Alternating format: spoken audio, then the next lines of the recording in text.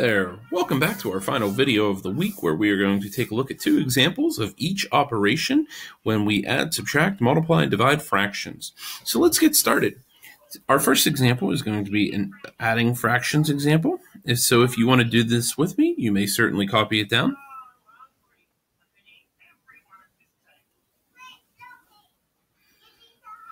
All right, so since we are adding, I do see that we have common denominators already, so the only thing that we have to concentrate on is simply adding our numerators together, because as we said, when we have a like denominator, it simply just comes straight down.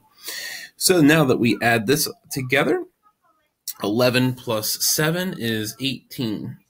So now, when we're trying to do this without a calculator, to take an improper fraction and make it a mixed number, we have to divide our numerator divided by our denominator. So 16 times what gets you at 18 or below it? Well, that's obviously 1. So then we multiply it and we get 16. And now we subtract. 8 minus 6 is 2. Once again, these are three important numbers that you're going to need because the quotient, 1, is your whole number. The divisor, 16, that is your denominator, and the 2 is your numerator. Now, when you see your numerator and denominator are both even numbers, that should send a big red flag up that says, hey, I need simplified. So because we have a 2 in the numerator, it's going to be pretty obvious that we're going to divide by 2 to both top and bottom. So 2 divided by 2 is 1, and 16 divided by 2 is 8. So our answer of 1 1/8 is correct. All right, so let's go ahead and clear this off and try another one. Now, again, as I'm erasing this, don't be afraid to pause the video, rewind it, go back, take a look at this example again. You can always do the example with me, or if you wanted to, pause the video and try it on your own, see if we get the right answer, you are more than welcome to do that.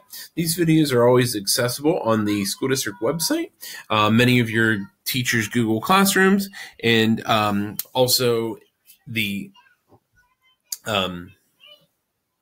those two places. Sorry, I thought there was a third. All right, so our next example is going to involve some mixed numbers. All right, so let's take a look at this first example. 2 1/6 plus 7 1/18. And again, excuse my handwriting. I know the stylus pen is not cooperating with me here. So we have unlike denominators. So that means that we are going to have to find an equivalent fraction on the right-hand side of this. Now, when we add and subtract, normally we do not do anything with our whole numbers. So we just bring them straight across. Now, our common denominator, our LCM, is our LCD, if you remember that from the other day. 18 and 6, the least common denominator of those two numbers, is going to be 18. So obviously, 18 to 18, you multiply it by 1. So on the top, we'll multiply it by 1, and we'll keep the same fraction. Now, up top, we have 6 to 18. Well, how do you get there? You multiply by 3. So what I did to the bottom, I do to the top. 1 times 3 is 3. And we are ready to now add our numbers. So 2 plus 7 is 9. The 18 and 18 come straight down as they are. And the 3 plus 1 is 4. Now, once again, 4 and 18 are both even numbers. So that tells me that I need to simplify. Now, what are you going to be able to simplify by? What's the greatest common factor of 4 and 18? Well, that would be 2. So 4 divided by 2 is 2. And 18 divided by 2 is 9. 9 2/9 is your final answer. All right, let's move on to our next example, which is going to be some subtracting examples. Our first one is a mixed number, 5 7/10, minus 1 1/10. Now, as you can see already, we have like denominators. So there is nothing major that we have to do for this. We're just going to simply subtract our whole numbers. 5 minus 1 is 4. Denominator comes straight down as it is. And 7 minus 1 is 6. Once again, even numbers tell us that we're going to have to simplify. The greatest common factor of 6 and 10 is 2. So 6 divided by 2 is 3. 10 divided by 2 is 5. 4 3/5 is our answer. All right, since we didn't really have to do anything, too extensive on that problem, we're going to stay on the same screen and do our next problem here. 2/3 minus 4/9.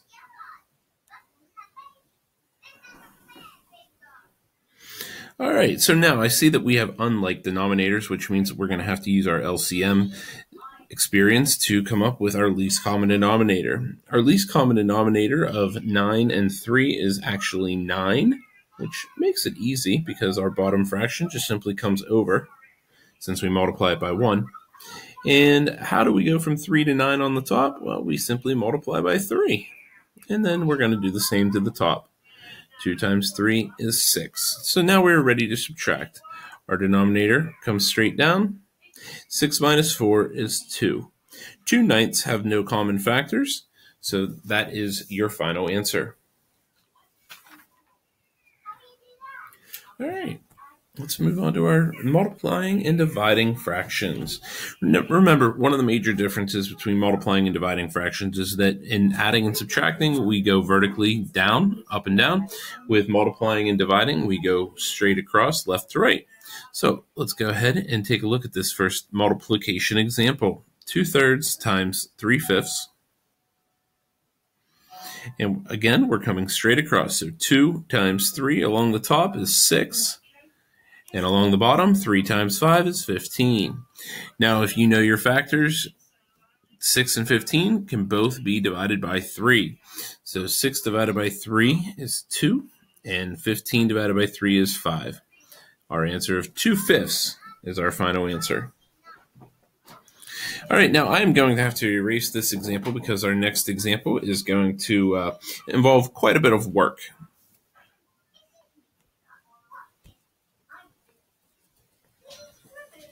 Our next example is going to involve mixed numbers, and then our answer is also going to need simplified. So I'm going to show you how to simplify that with our dividing process. So copy this down and with me if you'd like. 1 1/3 times 3 1/2.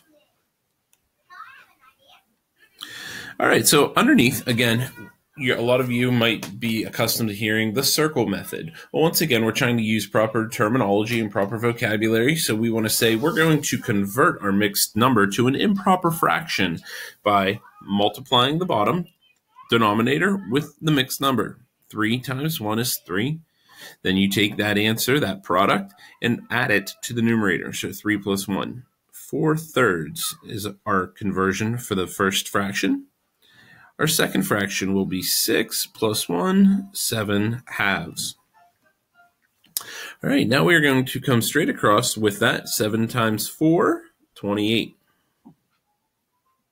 And along the bottom, 3 times 2 is 6. Now, we have to divide this now. So we're going to come over here, since, again, we're trying not to use a calculator. 28 divided by 6. So 6 times 4 is 24. 6 times 5 is 30. 30 is too high, so we're going to go with 4. So we said 6 times 4 was 24. Now we're going to subtract these. 8 minus 4 is 4. So again, I like to always circle these important numbers here so that we know. The quotient on the top, the 4, is going to be our mixed number. All right. The 6 is going to be our denominator. As you can see, that's what it was over here. Okay. And then our 4 in the remainder is going to be our numerator. All right. So let me get this out of here so it can have some more room now. And we're going to need to simplify because, as you can see, both of these are even numbers. So nothing ever happens with the whole number.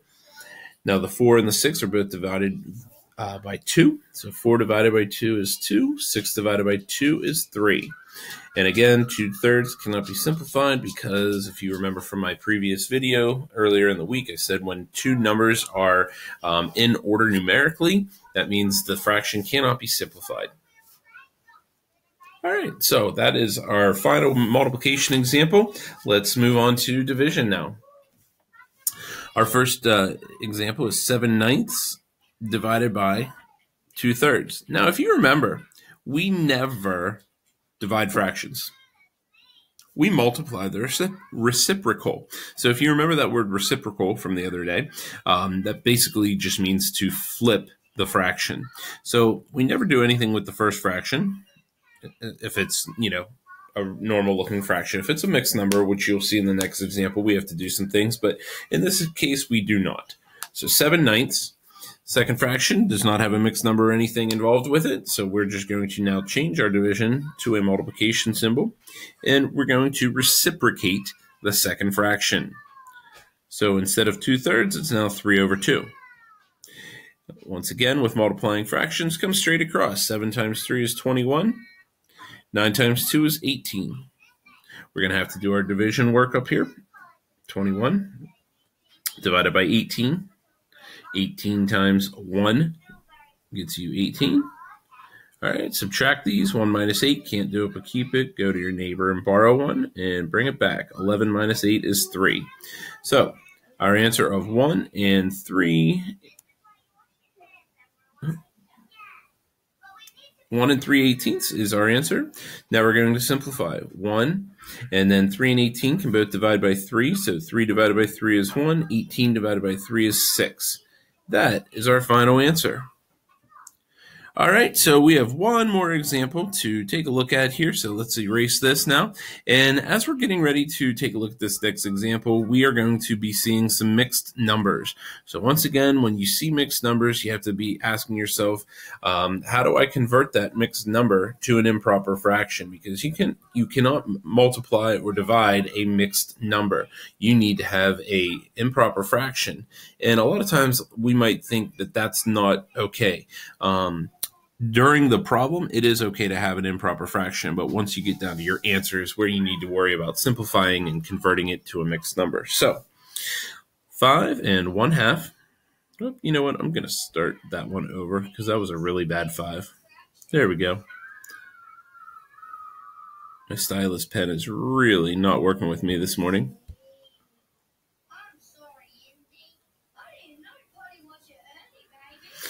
All right, so 5 and 1/2 divided by 2 and 1/3.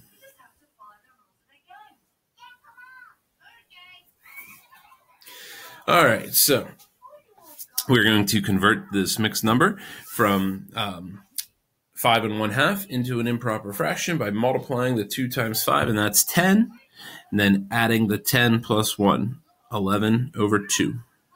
Now, I do not change my division sign yet. I still keep that as a division sign because I am not ready to reciprocate it yet. 3 times 2 is 6. 6 plus 1 is 7. So this now becomes 7/3.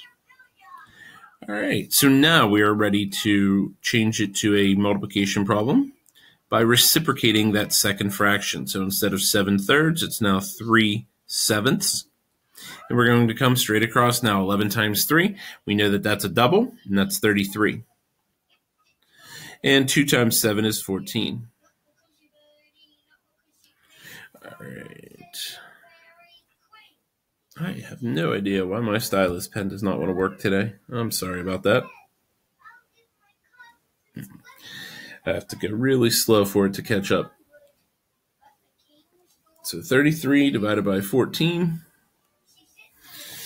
And 14 times 2. A lot of you might have thought 1, but 14 times 2 is actually 28. Okay, I'm going to get rid of some of these other screens first. Sorry, I apologize for that. I'm wondering if my computer is running a little bit slow this morning because I have too many windows open. So let's get back to our problem now. 3 minus 8, I can't do it, but I keep it. I go to my neighbor, I borrow one. And then I bring it back. 13 minus 8 is 5. All right, so now our mixed number is 2 and 5/14. All right, and 5/14 have no common factors with them, so they do not simplify, and that is your final answer. All right, so I hope that you really learned a lot from these videos this week. And once again, these videos are available on the school district website as well as on many of your teachers' Google Classrooms.